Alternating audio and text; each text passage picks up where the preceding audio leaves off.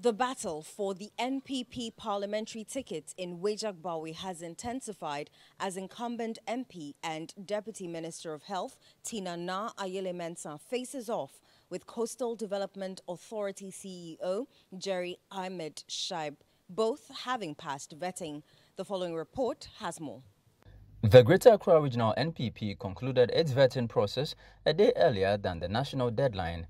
In Ayawaso Central, MP and Regional Minister Henry Korte contends with former Regional Youth Organizer Moses Abo, while Okankwe Central MP Patrick Boama is confident in securing another term without facing any contest. Vetting for Weija Gbawe, Ayawaso Central, Ablekuma West, Ablekuma North, Amasaman, Trobo, and Okankwe Central constituencies have all been done. Nana Mensah and Ahmed Shaid are set for a heated battle for the Weija Gbawe NPP ticket. I am not scared because when you are talking of a vote in primaries, you're talking about delegates, but you don't talk about vast people who are not from the constituency. This guy is coming from Choco, and he always backs people from Choco who don't have votes in my constituency to make a point.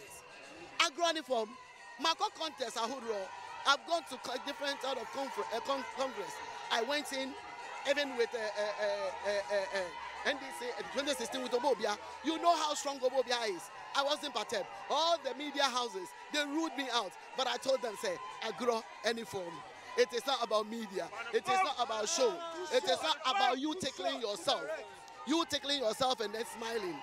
It is about strategy. I've won twice. He has lost somewhere. He cannot come and beat me in my own backyard. I am the landlady.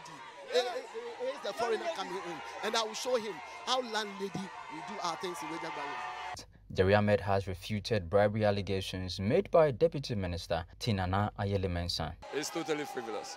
It's not true. No, it's totally frivolous.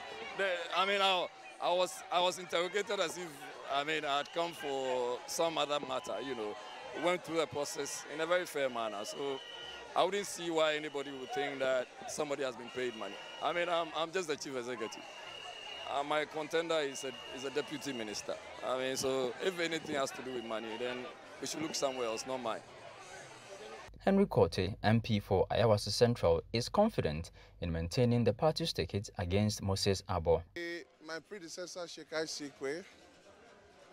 handed over to me, not through a contest, but he handed over to me in the presence of all the constituency executive and the general public. And since then, by the grace of God, I've managed the constituency very well. We have won and continuously increased our margin, and that we shall do by the grace of God. NPP believes in democracy. The ideologies that help to shape and form the political party called NPP thrives on democracy. And so everybody is allowed to express his views, his opinion, and also get involved in an elections. After all, the president, Nana Addo Akufo-Addo, went through contests 3 times. He emerged as a flag bearer and eventually the president.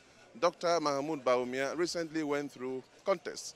He emerged as the flag bearer of our party. And so that has been the tradition of NPP, and I don't think there's anything wrong with it. Moses Abo, former Regional Youth Organizer, is optimistic about his chances against Regional Minister Henry Korte. People are calling me, Kokomemre East is calling me, Kokomemre West is calling me, Malamata is calling me, Aidiki is calling me, Pig Farm is calling me, Alajo is calling me, all the 12 electorate, and Almighty Sheikh Aisuki, the father of the constituency, is also saying that Moses come and rescue Ayawaso Central, and you can attest to it. I believe this war is between David and Goliath, and by the grace of God, David would oversee Goliath. Patrick Boama, MP for Okankwe Central, believes his constituency work will secure another term without facing a contest. Okankwe Central, under my leadership, has witnessed unprecedented development in the constituency. They know the kind of leader they've sent to Parliament.